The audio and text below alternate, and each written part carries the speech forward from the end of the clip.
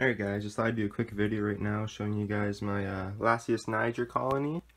I got back in September roughly, and she only had about 6 workers with her. I got her off Antkit UK. And now I have them housed here. As you can see, I'm showing you the outworld first, because there's lots of ants in it actually. As you can see, there's 3 right there. 2 on the honey, 1 kind of up the staircase to go get some honey, I guess. 1 down below there with the crickets. Eating some crickets. So yeah, just a little container I got from the dollar store. Just cut some holes in it for the tubing. Have a piece of tube that runs all the way around. With a little entrance right there above snake bedding. Has some terrarium moss. A couple little plants. I use rubbing baby powder on the sides to keep the ants out. As you can see, the ant is going right there. They love the moisture of the moss. I wet that every day. And some right there on the honey, and I think 2 down below there with the crickets. Yeah, you can see 2 right there. So yeah, pretty busy. And then I'll show you, I just have them, lots of tubing connected. One goes down here, just an extra test tube of water. They don't really use that though, so they have water in the nest. As you can see, more ants running through the tubes. A couple right there. Going to the back. And also, yeah, so here's the nest. It's an Antkit size 2, and they're honestly great habitats. I go to this side so you can see them all along the wall.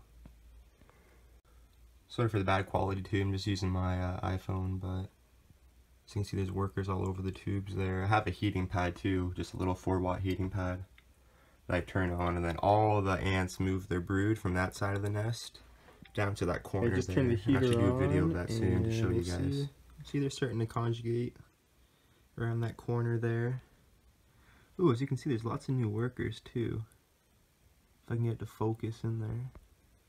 See, there's lots of new workers. You can sort of see them in that little pile there, the grayish ones. There's about 3 right there. So, and yeah, I think the Antkit though is a little bit too big because they're starting to build their garbage up in there, but I'll have to move them out. I have some actually new nests ordered on Ants Australia, so I'm waiting for those in the mail. As you can see, a huge pile of brood there. There's the queen in the bottom left. Bad camera quality. There's even some workers off in this corner. Probably about 20 down in there with some pupae, and then they keep all the, all the larvae there. Then they keep all the pupae and eggs over here, mainly.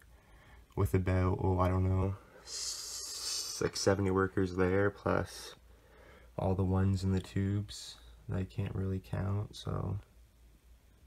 And all the ones in the outworld. Yeah, eating honey, eating crickets down below. Just exploring it. Wandering the tubes. So yeah, it's pretty, I don't know, I think it's alright. I sort of want to get some clear, pieces, some elbows from Ants Canada, make it look nice. And actually I'm building some more outworlds for them, so I just added this piece in yesterday, so I thought I'd do a video on that. Some explore it, but like there's one coming down here right now. But then they go in there, but they don't really stay because I keep this nest nice and moist anyways. So yeah, that's pretty much it. And then I showed you guys this already, my new Tetramorium colony. I have house in the Antkit size 1. I sort of wish my colony, this colony, Lasius Niger, was housed in here. Because then there would be no garbage left in there, so. Yeah, we'll have to see though. I think it's good. The Antkits are great though. They're actually very good for cleaning and whatnot, and hydration and moisture content. See, there's a 1 sponge right there, and then honestly just put your little pipette there full of water and it stays hydrated for about a few days. You can see all the ants gathering along the walls there, just loving it. So yeah, I don't know, the Antkits are great, so I want to see how the Ant Australia one is. There we have 4 Allen keys to remove it. It's about 4 or 5 layers just for easy cleaning. And there's just the smaller one. So yeah, as you can see, they're starting to conjugate now with the heater on. Starting to move towards that side, so I move a little honey, whatever you want to call it, test tube, a small one, very small, I fill up with honey. As you can see, there's a normal size, and there's the small one, and the ants have found it already, and there's 2 of them in there, as you can see. And I also threw some nuts in there now, and the worker's going crazy for them. I already went back to the nest and called up this guy, which is already there. So yeah.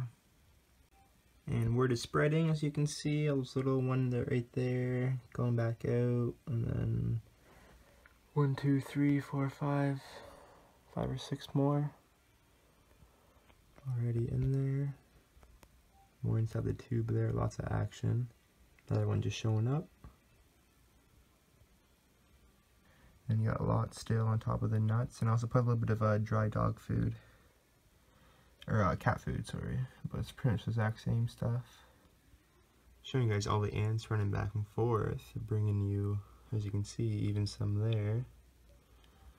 All their seeds right there in that top left corner.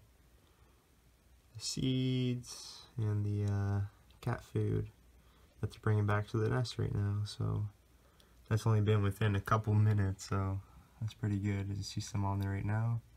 Picking up little chunks, bringing it all the way back, and storing it in the nest.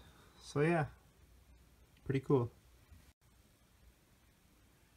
So busy out here. All the ants on the seeds and down below on the crickets, mealworms,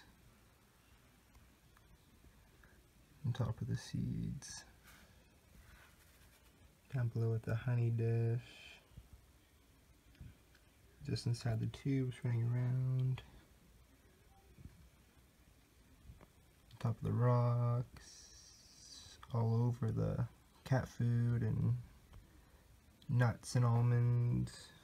Tubes. It's everywhere. The honey is great to see. You want your colony to grow. All those workers. So yeah, it's great. More workers even showing up there to the honey and around the nuts.